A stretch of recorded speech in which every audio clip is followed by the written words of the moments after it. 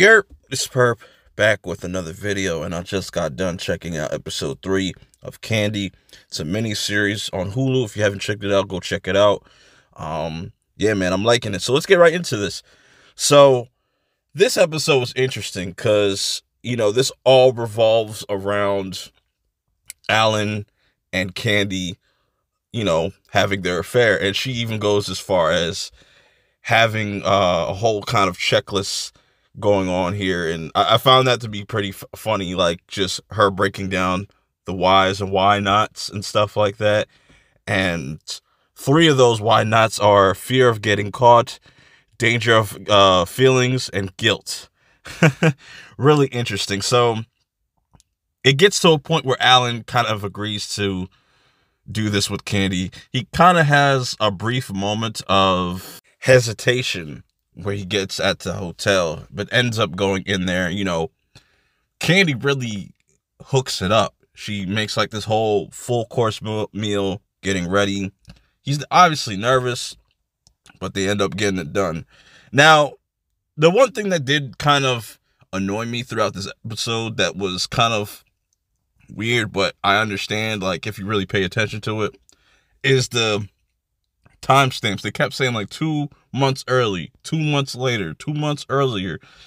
And it was kind of getting a little confusing, but Candy pretty much lets her friend know, Cheryl. She seems like to be the big mouth of the whole group and stuff, but she decides to tell her, out of all people, that she's having an affair. And she seems all right with it. It's really weird, but she obviously is not going to tell the name because she doesn't want her going around blabbing. But the problem is, with Candy and Alan kind of having their affair, it's making Candy kind of get closer to Betty as like a friend, which starts to bleed into their marriage where, Betty wants to kind of spice things up with Alan. Then it gets to a point where Betty gets confronted by 2 people that go to the church and says, like, why don't you do this thing that we did called, I think it was like marriage encounter. It's kind of like marriage counseling to kind of help with their relationship.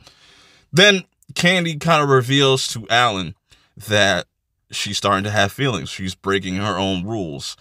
And Alan's also starting to have feelings. And you can kind of see where this is going and where Candy starts to kind of lose her mind, where she really likes Alan, and I think it's going to start to eat up at her when we get to see episode 4 and 5. I don't know how they're going to wrap everything up in these last 2 episodes. They could fumble the ball, and it probably won't make any sense, but I kind of like the way that they're pacing this, even though this episode to me wasn't as good as the previous episode, but it just pushes the plot forward and keeps me interested on what's going to happen next. So Betty kind of brings up this idea to Alan and saying like, yo, why don't we do this? And this is interesting because at this marriage encounter thing, they pretty much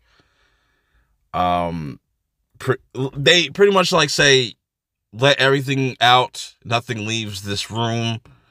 This is the best way for you guys to kind of fix your marriage. Let all your skeletons out of your closet, pretty much. And things start to get really weird between Candy and Alan. They're not as close. He's not showing up as much. She is in the belief that Betty probably knows, as she's starting to pick up on it. People are starting to kind of embrace Betty more, especially through this whole baby shower, because this was Candy's idea. And it was just like, I think this was a mistake by Candy. I feel like this was problematic, which makes Alan call everything off and stop seeing Candy. And you could tell that Candy feels some type of way.